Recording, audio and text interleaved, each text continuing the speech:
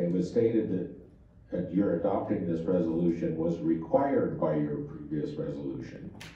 I don't think that is strictly true, because what the language of that resolution, the prior one said, was you would consider such a fund.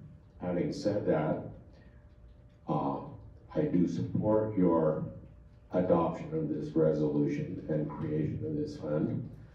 I will say that when you look at all the OSHA fines, because that stuff is pretty public, it looks like the need for this fund may be less than was perceived even a month ago, because there have not been many fines issued.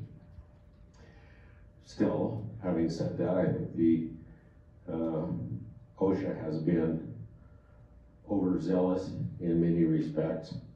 I hope you do adopt this resolution, and I will just state for the record that I will make a seed contribution today of $100 to the fund.